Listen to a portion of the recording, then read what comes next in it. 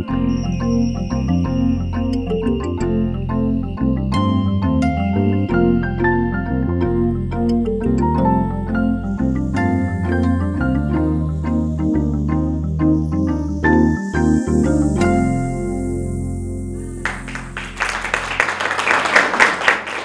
afternoon, everybody. Welcome to LACNETS September Patient Education Seminar.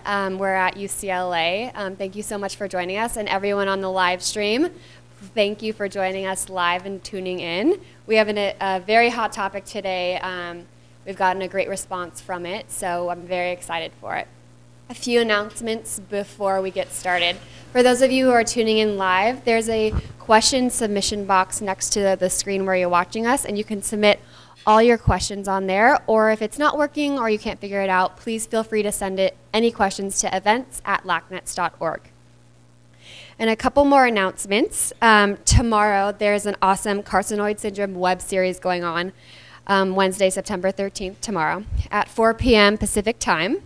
It will feature Dr. Michael Morse. So if you want to register for this webinar, you can find the link on the LACNETS Facebook page. Scroll down a few posts, and we have the link right there to register. So without further ado, I'd like to introduce our speaker today, who's going to be covering medical marijuana and symptom management, which has been a very hot topic recently. Dr. Thomas Strouse is Professor of Clinical Psychiatry and the inaugural holder of the Matty Katz Chair in Palliative Care Research and Education. He is also the Medical Director of Stewart and Lynda Resnick Neuropsychiatric Hospital at UCLA and Vice Chair for Clinical Affairs in the David Geffen UCLA School of Medicine Department of Psychiatry. So without further ado, I'd like to welcome Dr. Strouse. Thanks very much. Thank you. Yes. Is this working, this mic? Can you hear me? Good, terrific. So it's nice to be back. I actually did a LACNETS thing with Ed Wolin at Cedars a few years ago before he blew town, and worked side by side with Ed for many years at the Cancer Center, where I kind of became a palliative care physician. So I'm now back at UCLA, which is my home, and my day job is running the psych hospital, but I continue to be involved in palliative medicine as well. And so really my interest in the topic of cannabinoids comes directly from my thirst for having as clear a view as I can for what does the scientific evidence tell us about a role for cannabinoids in one form or another in the care of patients with one form of cancer or another. That means that what I say will probably be disappointing because the answer is there's no evidence in almost all of the areas where you're curious. I also run the risk of making myself unpopular. I gave an early version of this talk at the Sims Mann Center, which, as you know, does quarterly or monthly cancer-related public education talks.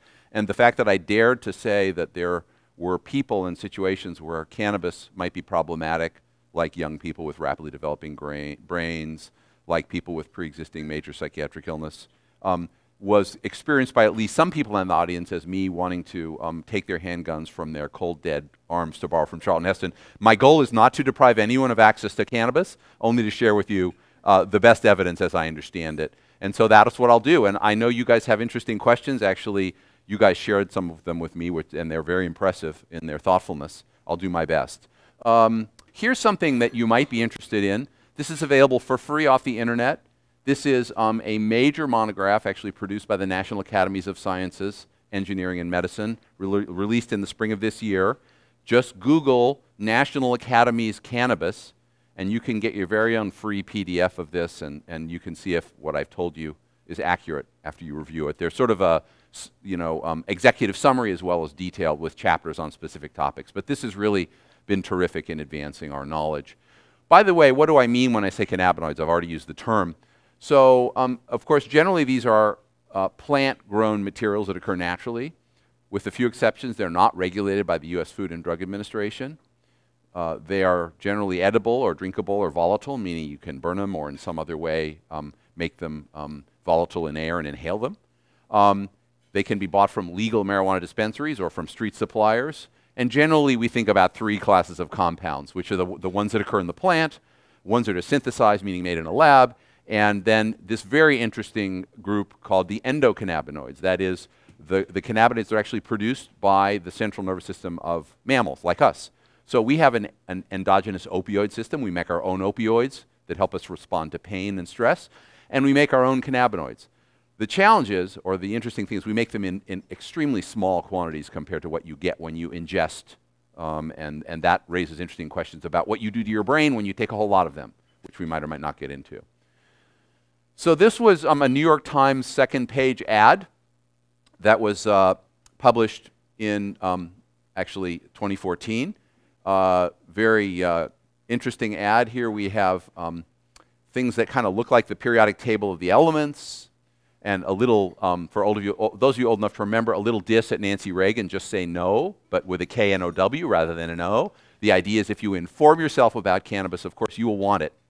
We're going to see these two healthy young specimens a little later on. But the idea is Ian chose an indica cannabis to help with his MS symptoms, and while fighting cancer, Molly preferred sativa. Okay, what's the evidence to support that sativa is good for helping fight cancer and indica is helpful for zero, except street lore? But you know, that's what we're prepared to act on in general. So this is a map of the country, which is now, as you can see, about 9 months old, but I think it's still current. We now have 29 states, including DC, that have some form of legalized marijuana. Generally, that includes a situation where so-called medical marijuana is permitted. It's worth pointing out that a lot of people think that you go to a doctor for a prescription of medical marijuana. That's not how it works in California. What you go to a doctor for is an endorsement or an attestation that you have an illness for which he or she thinks medical marijuana might have a role, for example, in relieving symptoms. And as some of you know, a lot of the dispensaries have a doctor like that sitting in their waiting room who you pay $40 to, who in 5 minutes ask you what symptoms you're having, and generally, and I'll show you the California list. It's sort of, you know, it's sort of what people say about making laws, right? It's like you don't want to see sausage being made and you don't want to see laws being made. The California list is a list of commonly held beliefs about things for which marijuana is effective, with almost no evidence supporting it, and that's generally true around the country. But Americans seem to think that doctors should be allowed to prescribe small amounts of marijuana for patients suffering from serious illness.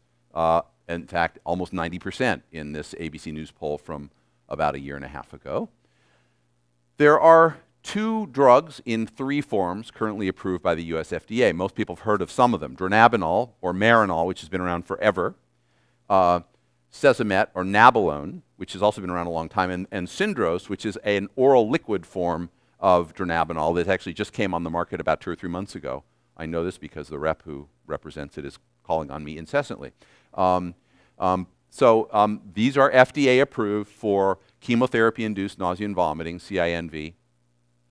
And in the case of dronabinol, in the early years of the AIDS epidemic when we had no effective treatments and when lots of people got an advanced wasting syndrome, also approved for AIDS wasting syndrome with the idea that it might stimulate appetite. The evidence for that is very small. We have better things, but it also carries those FDA indications. Perhaps some of you have or know people who have tried these. In general, they are not particularly attractive to patients. They tend to not particularly like how they feel on them. My experience is people often prefer the sort of the psychosocial and controlling your dose experience of dispensary-based cannabinoid products, but that's just an impression that I have. Okay, so I'm going to talk really quickly about marijuana in the brain. It's not the emphasis today. The take-home is, if you use marijuana heavily, particularly if you do it beginning in latency or adolescence and into your mid-20s, it's probably not good for your brain. That's not really a surprise. We all know people who got derailed. You know, I was watching Fast Times at Ridgemont High again last week, and there was Sean Penn, you know, the adorable Sean Penn. But that's the image that comes to my mind when I think about the marijuana slacker. But that term was not chosen randomly. So what we know is heavy exposure, particularly early in life, impacts adversely cognitive capacity. Your IQ goes down, your motivation to do stuff, and increases significantly the risk of developing a psychotic illness like schizophrenia.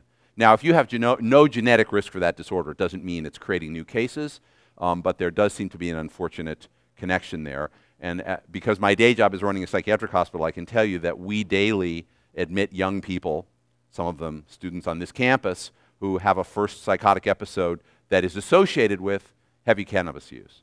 And we have a very strong sense that for those people, avoidance of cannabis over time is a very important element of maintaining well-being. So, you know, that's just something that we need to recognize. Now, of course, most people contending with a serious cancer diagnosis are not adolescents. There are some, but they're not, that's not who we are in this room, and that's not really the major audience that we're considering. But the point is not benign.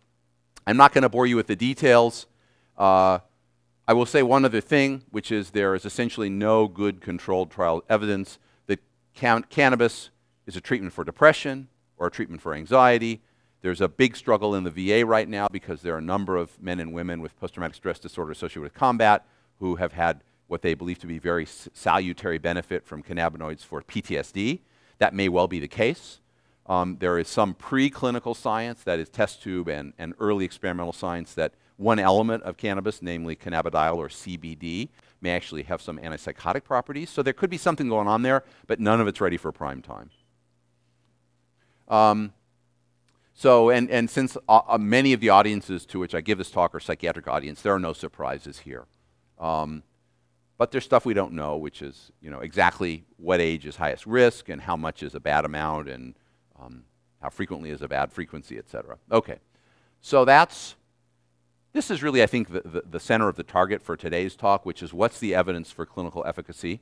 And I'll tell you, and then I'll tell you again, and then I'll tell you again. The evidence for clinical efficacy from reasonably good clinical trials is cannabinoids can be effective for nausea and vomiting, particularly in cancer chemotherapy, and cannabinoids can be effective for pain, particularly neuropathic pain. That's pain associated with injury to the nervous system, and that includes some kinds of neuropathic pain that some people can get with cancer chemotherapies, but other neuropathic pain states as well. There's a little bit of evidence about symptom relief in MS, particularly with spasticity. That's it. Everything else is anecdote, speculation, personal experience. And there's nothing wrong with anecdote or personal experience, but that's really what the clinical trials evidence tells us. You know, the idea that there's reasonable clinical evidence that cannabinoids have anti-tumor properties. Dr. Hecht may wish to speak to this. There's some, again, preclinical lab evidence that if you put enough cannabidiol in a test tube with prostate cancer cells, for example, some of them may die. But the idea, and this actually seems to be where we really enter into the dangerous spectrum, the idea that there's compelling evidence, including the guy in Canada, that cannabis will treat your cancer and therefore you don't have to do all that industrial pharmaceutical complex stuff, that's just unsupported.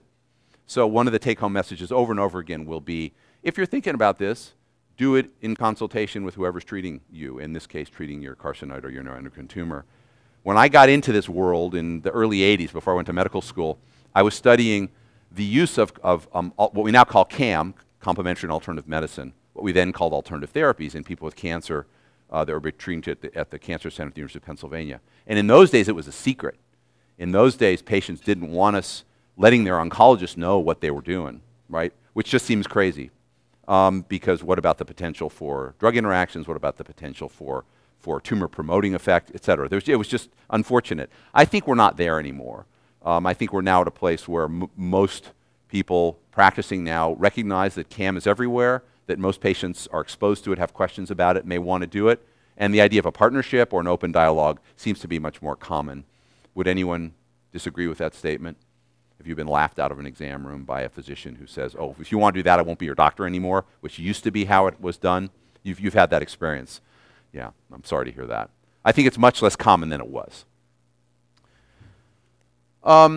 This is old stuff. One of the big challenges when we're talking about whole marijuana products, the leaf, is we're talking in one leaf about probably 400 different molecules, right?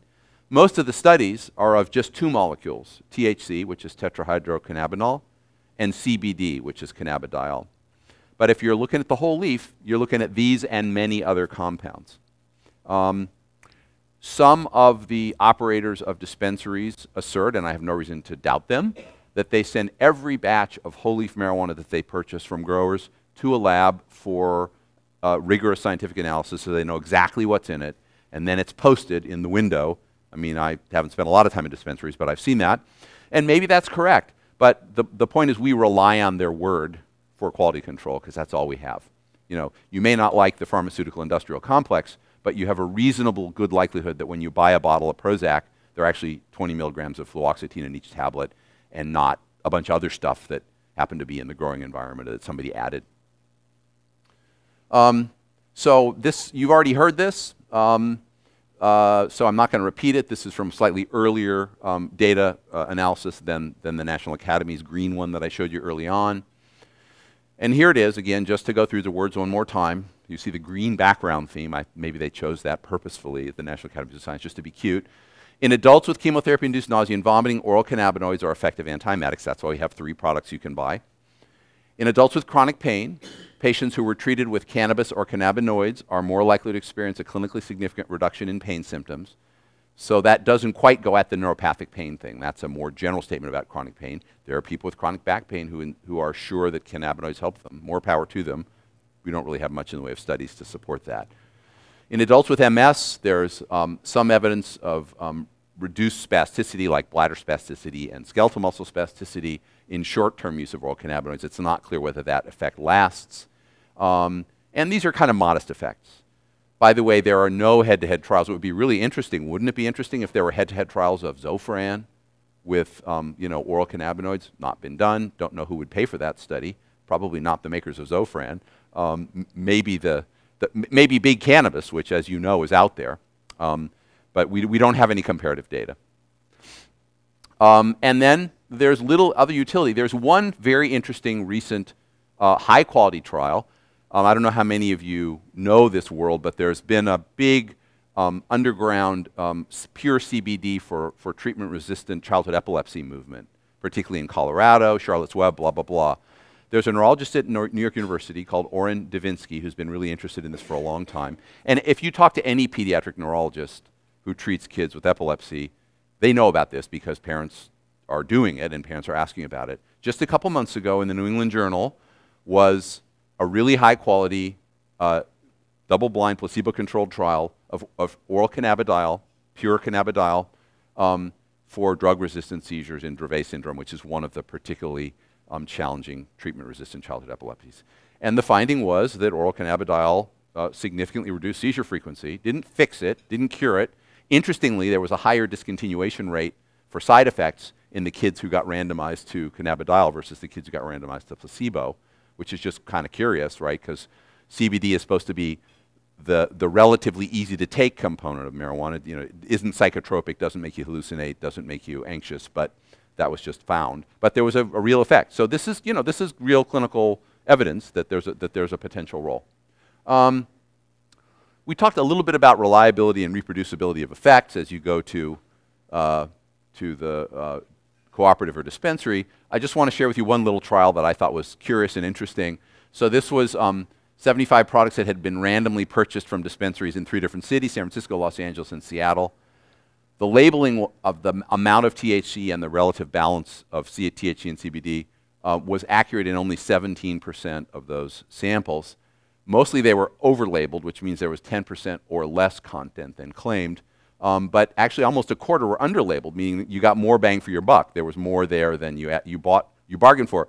And in LA, you tended to get more for your money. Don't know why that would be. But LA, statistically significantly under-labeled compared to San Francisco. And now this is hardly, enduring science, but it just confirms my point. You really aren't sure what you're getting. So what about the pharmacology? We don't really know what the mechanism is by which cannabinoids work. There's, of course, the idea that since we have an endogenous cannabinoid system, we make our own and we have receptors to bind them, it seems logical that that would be the mechanism by which they produce all of the effects. But that doesn't seem to be the case. At least for the analgesic or pain-relieving effect, it looks like it has more to do with something happening in the dorsal horn. That's the back part of your spinal cord.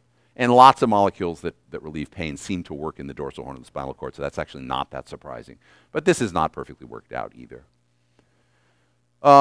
So I'm not going to bore you too much with the clinical trials, just to give you a sense of what's been done. So this was a trial done at UC San Francisco by a eminent medical oncologist and palliative care doctor named Donald Abrams. It was the first ever published only 10 years ago. This was 3 times a day cannabis, or cannabis-like, but with all the cannabis extracted from it, cigarettes. in a group of people with severe HIV-related peripheral neuropathy, which is one of the most horrid complications of the early days of the AIDS epidemic. And a very robust effect.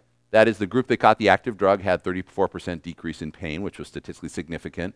And about half the patients who got the drug had a 30% or more pain reduction. If you have a new drug that's a pain drug, and you present data like that to the FDA, that's a home run. Those impacts on pain are considered surpassing the threshold for effectiveness. Now, this study was kind of problematic because these people were all habitual marijuana smokers and probably knew within 20 seconds of the first whether they were getting extracted or active drug. And this was drug that had to be bought from the federal pot farm in Mississippi, which doesn't grow particularly good pot, I'm told. I don't know. So, you know, an early clinical trial. But this is, by the way, California has led the nation. So, you know, medical marijuana has been legalized in California for 21 years, since 1996.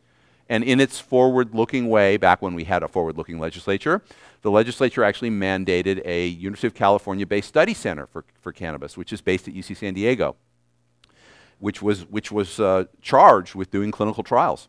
The challenge is, because cannabis is illegal according to the federal schedule, it's very hard to do clinical trials, even though the state endorsed the idea of it. So we have not as much from this group as you would hope.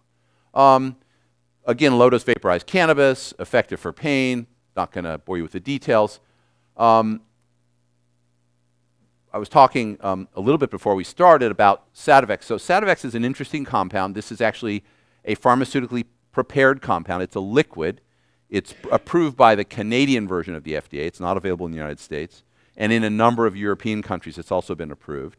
So it's a 1-to-1 oral liquid. This is kind of what it looks like. A 1-to-1 oral liquid with an equal ratio of THC, tetrahydrocannabinol, and CBD cannabidiol. So that was a study of that compound versus pure THC versus placebo, again, in intractable or very severe, hard-to-treat cancer pain. And the finding was that this was superior both to pure THC and the placebo. And again, I don't want to bore you with the details, but this drug has been stuck in phase 3 trials in the United States for a couple of years, which makes me think something bad is happening, and we may or may not see it legally here. I don't know of anybody who's brought it into the country from Canada, although my guess is there are such people. Another trial from one of the leaders of our field, Russ Portnoy, again showing a robust effect. So that's kind of the world's literature. There's a little bit regarding anti-inflammatory and disease-modifying properties for cannabis in inflammatory bowel disease, but this study has been criticized. Okay, what about public health considerations? A few words on that. Very interesting observation published a couple years ago that opioid overdose deaths seem to go down in the states where medical marijuana had been legalized. Now, the mechanism of that has not been worked out. It might be that people using recreational opioids substituted marijuana for the recreational use. It might be that people using opioids for pain got relief from marijuana and took fewer or no opioids. We don't know, but it's a really interesting observation, particularly as anyone who reads a newspaper knows, we were in the midst of a scourge of opioid abuse and overdose deaths. And you can say lots of stuff about marijuana, but a true statement is nobody ever died of a pure marijuana overdose. So, you know, it doesn't do the things that kill people when they take too much opiate. It doesn't depress your respirations. And that's perhaps a fundamentally different sort of safety profile. It's also interesting, and again, by no means, well, actually, let me say one other word. So there is a pulmonologist at UCLA named Donald Tashkin who has actually done most of the world's clinical research on the effects of marijuana smoke on your lungs. And he was the first to show that marijuana smoke does not seem to do to your lungs what tobacco smoke does. Probably not a great thing to be singeing the cilia of your upper respiratory tract with anything, but it does not look like marijuana increases rates of lung cancer. And very interestingly, it does not look like marijuana increases rates of some of the other things that happen to people who smoke tobacco a lot, like development of cardiovascular disease, development of increasing girth in your midsection, and worsening of your lung function, and then a bunch of other factors that seem to increase risk for cardiac morbidity and mortalities, like increasing your hemoglobin A1C and your triglyceride levels and your blood pressure and your cholesterol. So that's also very interesting. And if confirmed, this again might suggest that there's something kind of different about cannabinoids than about nicotine and the other elements that are in tobacco smoke. Another kind of health economics finding, which is that in states where medical marijuana has been authorized, that Medicare pays less for prescription medicines, particularly prescription medicines that it appears marijuana might replace or make unnecessary: sleeping pills, pain pills, anti-anxiety pills. Just an epidemiologic analysis, but a curious one. Earlier, somebody asked me about drug interactions, and the best answer is the evidence is very scant. I think it's fair to say that, again, in the test tube at least, the important compounds in cannabinoids that we've already talked about don't seem to have much of an effect on what are called the CYP450 system, which are the enzymes in your liver and some other tissues that are responsible for much of metabolizing drugs that you take. So what that means that if this bears out, it's unlikely that cannabinoids would dramatically alter blood levels of other medications you're taking, whether that's a high blood pressure medicine or cholesterol-lowering medicine or chemotherapy. But there is not, we don't have the ability to look up in a computerized database the way we do with FDA-approved drugs. You know, what's the effect of cannabis on drug A, B, or C? We just don't have that evidence, don't have that data. We don't have to talk too much about this, but again, there's some evidence in Colorado that overall traffic fatalities decreased since medical marijuana legalization, but more people who die or are seriously injured have marijuana in their systems. So kind of complicated.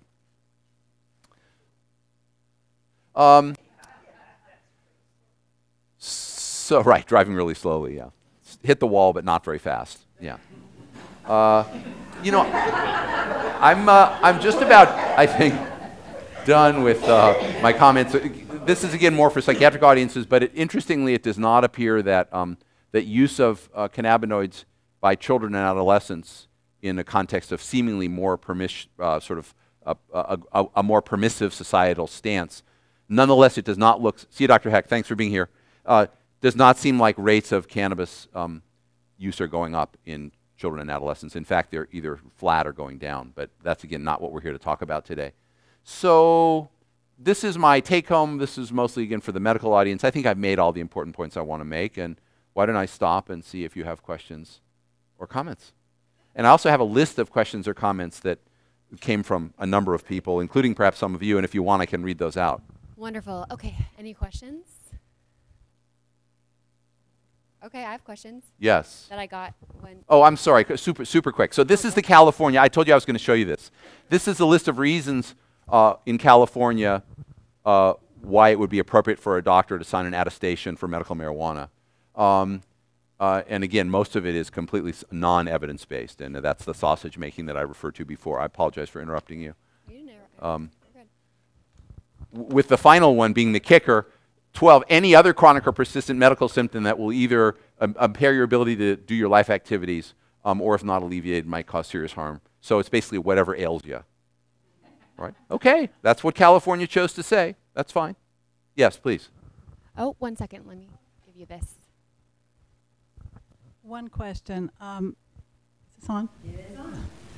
When you quote the research, it isn't ever clear if the studies on cannabis are separating out the THC studies from the CBD studies. They're just all lumped together. And I've always had an interest in the CBD yes. studies, if there are any. So some of them do, but I think your point is well made, that a lot of times it's not really sure what we're talking about. One of the trials I showed you compared nabiximols, which is the 1-to-1 mix of THC and CBD, to THC alone and to placebo. That's about as good as it gets. CBD, or the seizure study that I showed you, is pure CBD. But you're right, the examples of pure compound versus mixed are few and far between, and they're very few in the domain that we're probably most interested in talking about today. which is management of symptoms in neuroendocrine tumor and carcinoid.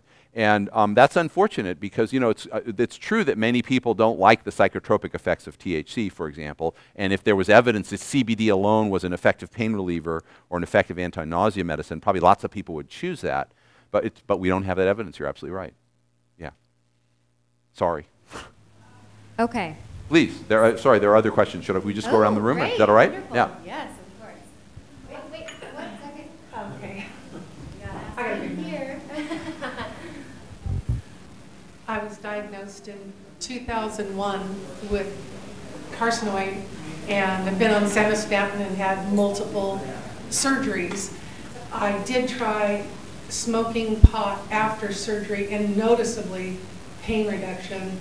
I didn't have to do Dilaudid. I could do that, and that worked. But I don't like the psychotropic effects. Yeah. So I started researching CBD, pure CBD oil, and just recently have become a patient over at Cedars-Sinai. Told doctor what I want to do. I started CBD oil, pure CBD oil, a few months ago. And so I have something to compare it to, but I want to learn more. Yes. And do you mind if we ask you, Sure. what is, you don't have to divulge names, but where do you get your CBD oil? It's called Prime My Body. I found it through someone. So it's like a dispensary or It's a network marketing. Got it. Yeah. Got and it. I thought, well, what do I have to lose? I don't like the psychotropic effects. I'm not going to do that. I tried the vaporizing. Yeah. I tried it. That's not what I wanted. Yeah. I found with this, I actually have better memory, and I'm sleeping. It took a while to get used to it. You had to adjust your dose because it caused headaches. And they said, well, that was the getting rid of the toxins in your body. And then I was able to go and increase the dose. And I'm wondering, I want to see an effect on MRI studies done. So I had an MRI study done the same week that I started this, and then I'm going to have another one in 6 months. So when you say MRI, maybe you're wondering, might it have an anti-tumor effect? Yes. Yeah, that would be great, wouldn't it be? Anything? No, I know of none. And I should just quickly say, because actually this was in one of the questions that I got in writing, you know, there's a Canadian sort of thing. There's a guy in Canada who inserts that topical marijuana made his skin cancer go away, and lots of people are using various forms of cannabidiol in Canada as anti-cancer treatment. But it's all anecdote. It's all, you know, this is my experience. And I've met people like that. I mean, you know, I met a woman through Sims Mann who had metastatic breast cancer who says that her scans are now completely tumor-free, and she's sure it's because she stopped taking all that horrible chemotherapy and started doing cannabis. Maybe that's true. You know, I don't know. I don't know how to know. I'll let you know. Yeah, great. Good luck. Anybody else? Okay, I have questions Please. from the live stream. Yeah. Okay. So, the first question is, when the nurses ask if you use any recreational drugs, would the answer still be no if taking medical marijuana? Well, that's a complicated one. So did everybody hear the question? When the nurse asks, do you take any recreational drugs when they're doing your intake, you know, what would be the appropriate answer in effect? My sense is the appropriate answer would have to do with for what purpose or for what use you're using medical marijuana. And if you're using it for symptom reduction, pain, nausea, whatever, I would say I don't think of that as a recreational use. I think of that as a targeting a medical symptom. But that's just my opinion. Do you list this on your list of medications? You list it. So if you're using cannabis in one form or another, should you let doctors know that when they say, tell me your medication list, like carry it in your wallet along with the atorvastatin and the octreotide and stuff? I would say yes, but I think probably in the context of a relationship that you develop with your doctor. Wonderful. Okay. Because I think the embedded concern is, well, if I tell this to Joe Schmo doctor, they're going to think I'm, you know, a substance abuser, and they're not going to want to help me, or something like that, right? I think that's probably the embedded concern. And then next question, when you have blood work done, does it show in the results? So to my knowledge, the only way that cannabis would show in results is if you had a tox screen, which is typically of urine, not blood, where they screen for the cannabis compounds. Right? But in terms of affecting your, your blood cell count or your other chemistries, no effect of that like that I know of. Okay. And then last question here. How do we know if there will be an interaction with other meds we take? Yeah. So again, a question about drug interactions. The best evidence that I know of, I showed in one of the earlier slides, which suggests that whole leaf cannabis is a pretty weak inducer or inhibitor, meaning doesn't have much of effect on the body's metabolism of other compounds. But we don't know from actual clinical studies in people. Great, thank you. Any other questions? Okay, 1 second. Hi, I have a question.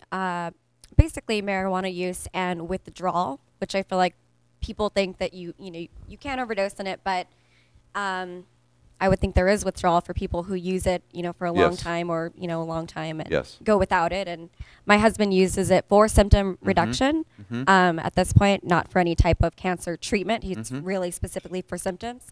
And I know he's gone, he's been in the hospital, whatnot, and he hasn't been able to have any THC or anything for like a week or so. And we've just kind of wondered if maybe any extra, he's already feeling so crappy that we have no idea, if that's in a part of it. But I'm really curious, what is with marijuana withdrawal? So, so it's a really great question. And we used to think there was no such thing, but there clearly is a marijuana withdrawal syndrome. And it's comprised of a little bit of irritability, insomnia, sometimes a little bit of tremulousness, nausea, or diarrhea. People think of it as kind of mild. Probably its severity has something to do with how often, like with most things. But it is a recognized syndrome. Some doctors, it's actually interesting. So one of the anesthesia folks that I work with, when people come in for same-day surgeries and have been fasting overnight, some people are sophisticated enough to say, I am a regular user of cannabis for this or that, and I haven't had any since yesterday because I follow the directions and, and I feel kind of crappy. They sometimes give intravenous dronabinol as a treatment for cannabis withdrawal. Some addictions doctors use the FDA-approved versions of cannabis, as a way of managing withdrawal and craving. So it probably exists. There are treatments for it, and I hope that helps as an answer. Okay, we have another live stream question. What is the recommended ratio of CBD to THC for sleep? Unknown. Okay, unknown. The question was, what is the recommended ratio of THC to CBD for sleep? Unstudied, unknown. Okay, great. Any other questions? Nobody? Okay. Do you have any last words before? No, this has been really fun. I hope it was of interest. And thanks for your great questions and attention. Yeah, thank you so much, Dr. Pleasure. Strouse. Great. Thank you for joining us today. We're going to turn off the cameras, and we can ask more personal questions if you have any. Thank you to all the viewers who tuned in live to watch us. We will be publishing this video soon in the next few days, so if you tuned in a little late, we'll have the full video available on our YouTube channel. Thank you so much.